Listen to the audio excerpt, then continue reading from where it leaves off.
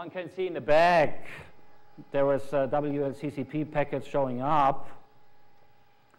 There has somehow changed. You did most certainly you did not notice this. The MAC address of the sender has changed, and the packets are SCM advertisements, where SCM stands for subcontext,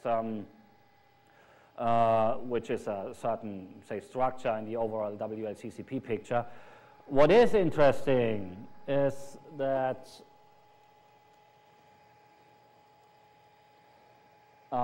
once this is performed, the role of the WDS master has changed. It has been a .10 before it, now it's a .222. So say a rogue party coming in, just announcing packets, and I mean, how many lines of code is the tool, Daniel? 200. 200 lines of code means the up to that point, current WDS master doesn't serve its role anymore, which at this point of the development of the tool has a denial of service impact.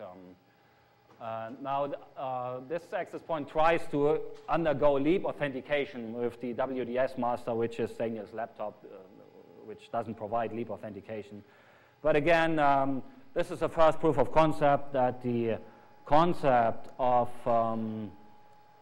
a priority-based election of somehow important infrastructure devices might not be the best idea without, say, any authentication at that point of time. Okay, again, we are going to switch speakers. We have another demo prepared. Remember, there's two parts within WLCCP that were of particular interest. First, the master selection process. Wait, take this.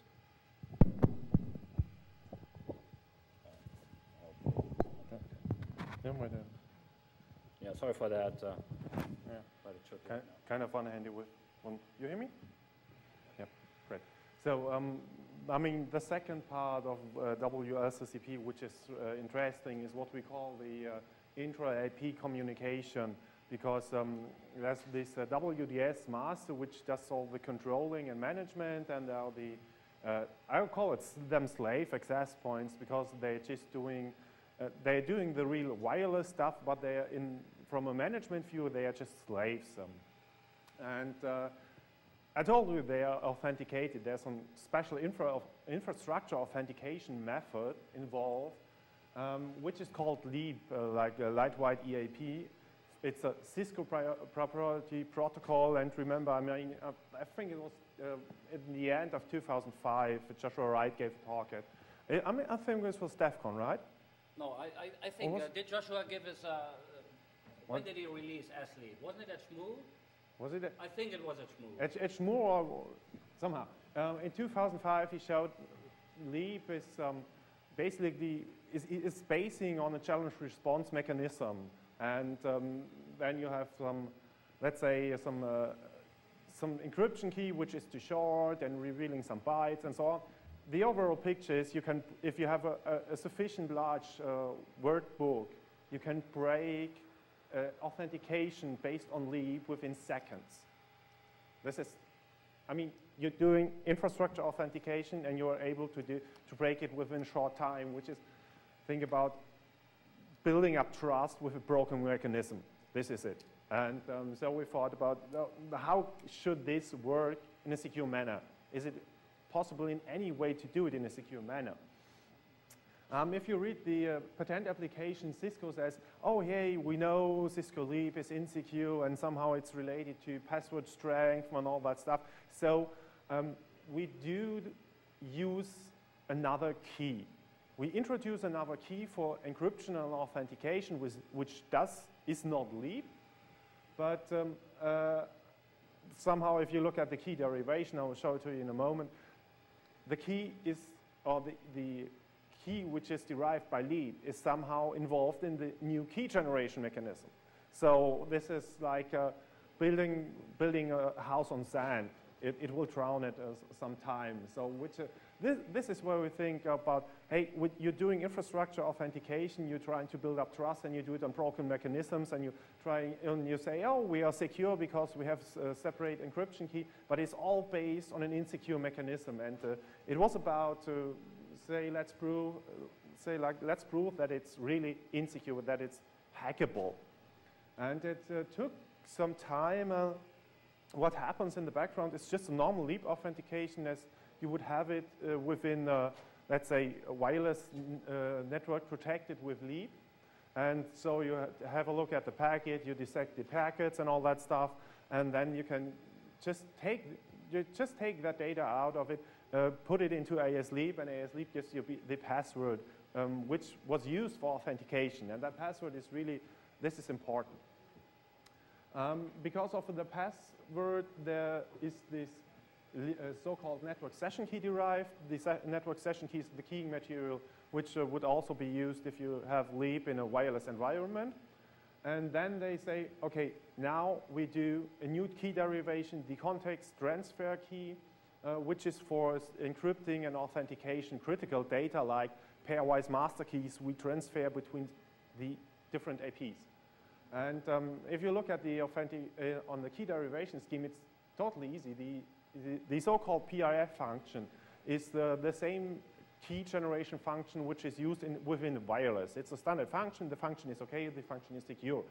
You just what this function essentially do is an HMAC SHA1, and you have some input data.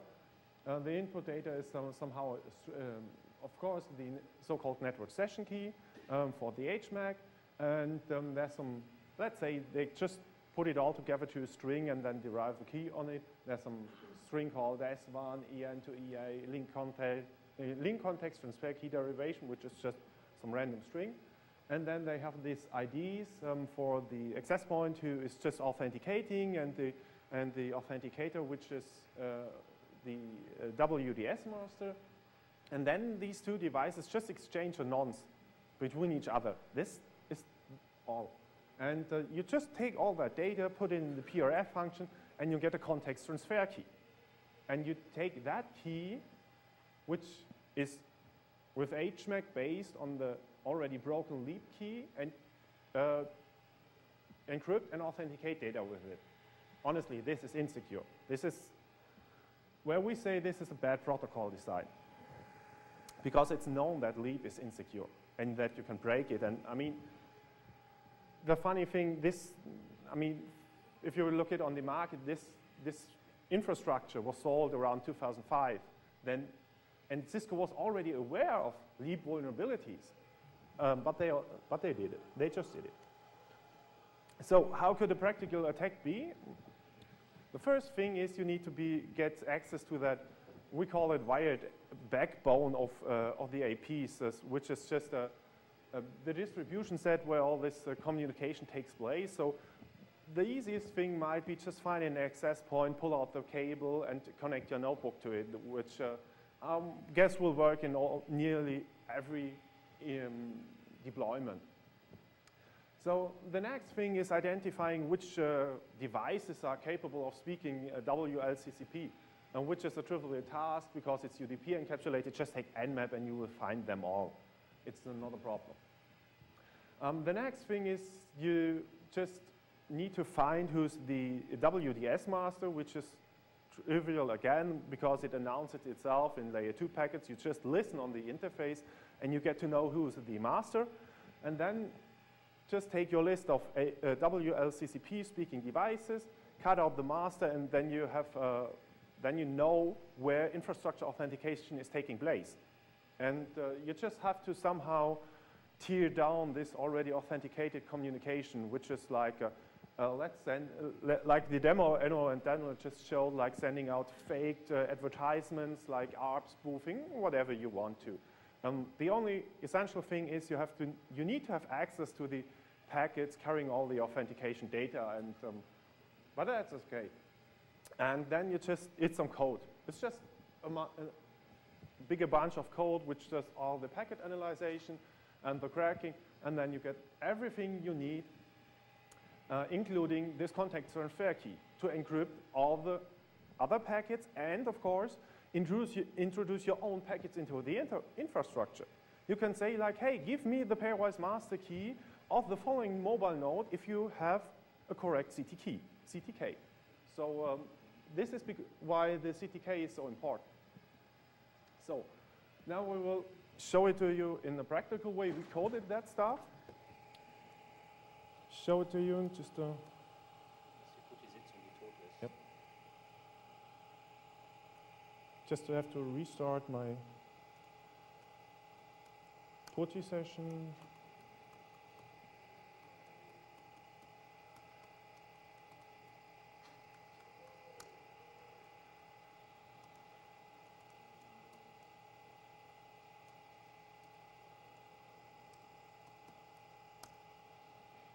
So here we go. So the tool is currently, we call it WLCCP crack. We didn't came up with a better name until now, but maybe that will change. Don't know. So the important thing is, of course, you need to be root for that kind of attacks. And you just fire up the utility, and currently there's debugging enabled, and it dissects you the known WLCCP packet, so you can have a look into it. So I'm simulating an attack by just unblocking the cable, which is essentially like you have somehow spoofed the WDS master, you have done ARP poisoning, or anything else. It's just, it's nearly the same. Just tearing down that already authenticated channel. And from that moment the device recognizes it, it just starts to get the authenticated channel back on. And this is what we are waiting for. I hope that should be enough of time. It nearly takes about 20 to 40 seconds. So, and then that will be...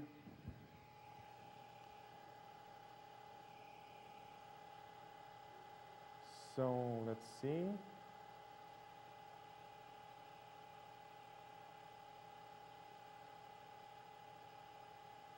No, that was too short. Shit. So you see, this is the most critical part of it. You have to wait for the right time until this authenticated connection drops down. But this is everything. So this, what we see here, I will tell you a little bit about what you see. You see, this is data, and currently these are packets Daniel just crafted with his tool. What you normally see is the advertisement of the master saying, hey, I'm here, and it does include his own IP address, his own MAC address, and all that stuff. This is exactly the original package which Daniel took to write his tool from for crafting these packages. So I hope now we're good again. So cross fingers that it works. Okay, now it did work. Great. So I will scroll up a little bit just to see it from the beginning. These are all packets. So okay, this is leap response. So you see this, and this here, you see this find supplicant nonce line, which is part of the key derivation process. Here's the other nonce, and what you see here is when we have collected all the nonces, it's just an easy computation. It's just a little bit SHA-1 and some HMAC, and out there falls the CTK. What I originally wanted to additionally showed you, but this is, oh, okay. This is, it showed you that it also breaks the leap authentication, but I'm unable to show it to you right now because scrollback buffer is too short. This is, but trust me, maybe have an, no, where do you, we can, we have captured that. Do we have the USB stick here? Okay, so we'll just continue. If you want to see it in more detail, just come over. We have captured it. I can show it to you in live again. It's universally repeatable. The crucial point is getting the CTK anyway. Yeah. Once we dispose of the CTK, all say subsequent intra-AP communication is kind of readable by us, which means once the access points between them start exchanging key material.